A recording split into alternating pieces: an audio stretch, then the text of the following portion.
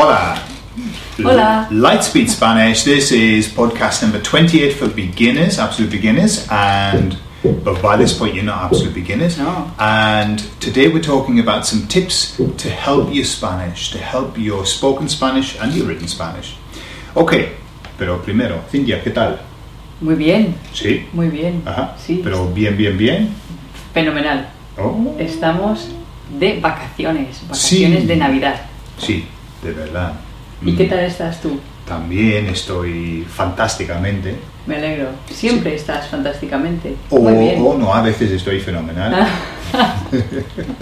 Entre fantásticamente y fenomenal. Sí. Muy bien. Me alegro, Gordon. Gracias, Cintia. Vale. Okay, so some things to bear in mind when you're learning Spanish or we're learning any language, but we're dealing with Spanish here. As students of Spanish, particularly as beginners at this level, one thing that you cannot do is to speak like you would in your mother tongue. Okay, you can't make sentences, long sentences. You can't make very complex sentences. Why? Because you haven't got the skills yet. Okay, and this is what you're building up on.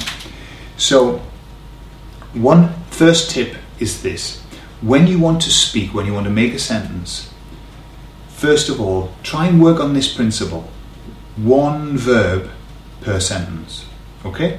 Or at least one thought per sentence. That means, don't try and make a really, really long sentence. Make it very, very short.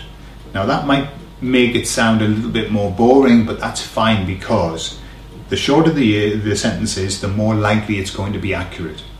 And you're not going to lose your audience or your one person that's listening to you. Yeah? And Cynthia, you were saying about what to keep in mind when you're talking to people, as though what? Yes, maybe it would be helpful to think you're talking to a child. What would you say?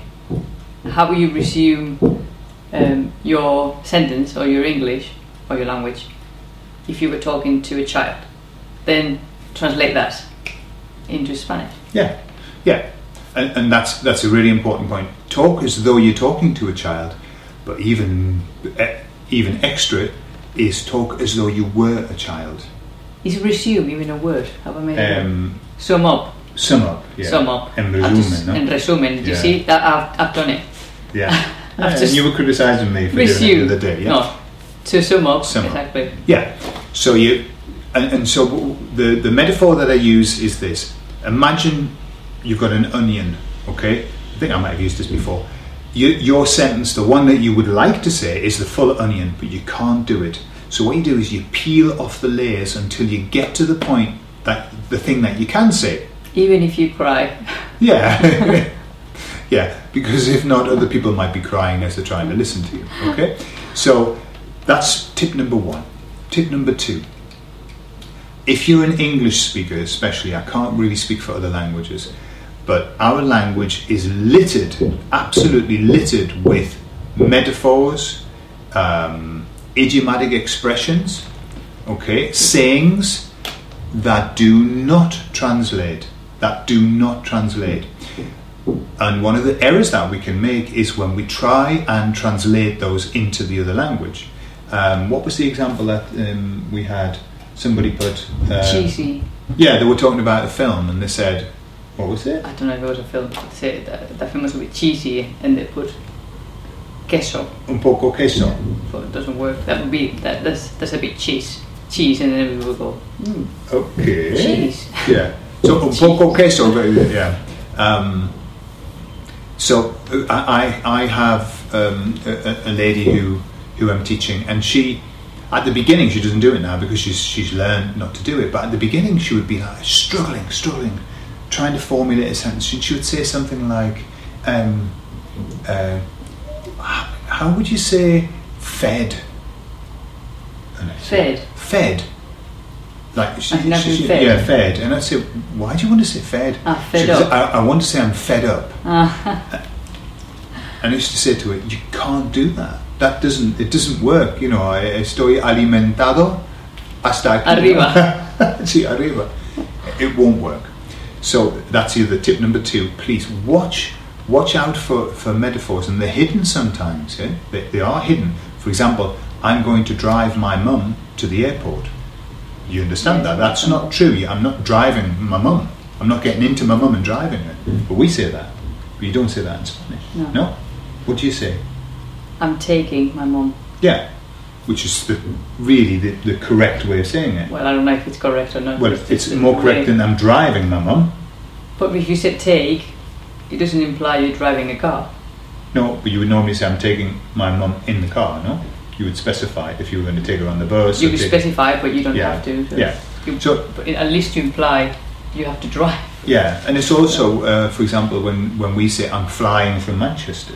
Yeah? Well, you can say I'm flying as well. But it's not common. It's normally you say I'm catching the plane. No, you can say I'm flying, but well, you can say I'm catching the plane. Yeah, but it's so you've got to be careful with things that are hidden inside sentences that for us are very normal, but if you translate them, they become weird. Yeah. Yes. Also verbs, because in English it's very common to have a verb and then a preposition, and it changes the meaning. You can get, but get down is not the same as get up, or get away, or get by. That's so right. If you learn get, don't think that I know get, which is conseguir. Yeah. And then if it's get down, I just say conseguir abajo, because it just doesn't work. Do you know what I mean? Absolutely. Even if it's the same word in English, get something, get at, get by, get.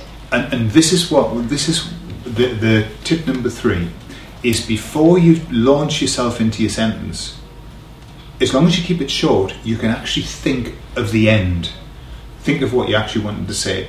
Because what happens quite often is people start to go into the sentence word by word from English. They're going just word by word. And of course you get into, where I want to get off the bus. And if you try and translate get and off, it won't work. There's a different verb for get off, to get on, for example. So that's the other thing, is you must look at the sentence in its entirety, not word for word. Don't translate word for word as you go, because you just end up with a mess, and people don't understand what on earth you're on about. Okay? Yeah, that happened to me. I remember once that I recall a lot when I was at university, would you believe? And we had to do an essay about, I don't remember, in English, in the English class. And I thought I was good when I was at university. I was about 20, 19, 20 years old. I thought I was good. I thought, yes, I can handle that. I did it, and when I got it back, I had so many words like crossed in red, red, or when you get those papers with red, and then at the bottom my teacher put, I'm paraphrasing, but it was something like, don't attempt to say the same you would say in Spanish in English, because it doesn't work, or something like that. Sure, yeah. And lots of sentences were like, even whole sentences crossed and written afterwards. I was like, oh man. I really had like a moment of, I'm not that good, but it helps. It's a learning process, isn't it? Yeah, right, okay, I'm not going to go here, I'm going to start here and build up. So, and that's why, what Cynthia's saying, that's why using online translators sometimes works for you, sometimes it's a mess. No. And I've had people giving me essays for their GCSE exam, that I know have been put through translated, because as soon as you read it, you think, what on earth is this? Yo lata hablar español. Yo lata. Because they put I can speak Spanish, but can, they didn't put can, the verb can. They put can as a can, like a tin. So they put yo lata hablar español. I think not. the translator made it for you. Lots of times it's like, how's that? So don't count on translators either. No. Because a translator, just like in English, if you use the word ball, what's it going to translate? Is it going to be a football? Is it going to be somewhere that you dance? Or if you say I'm having a ball. I'm having a ball, so translators won't work. So again, the shorter the sentence, the better. And the easier. It's much easier, yeah. And you don't have to look for obscure verbs. You know, you can 10 use it. minutos, ¿verdad? Sí, vale. Simple verbs, short sentences, avoid translators, and Bob's your uncle and Fanny's your aunt. Ok. Bueno, entonces, nos vamos. Y nos vemos. Hasta luego. Adiós.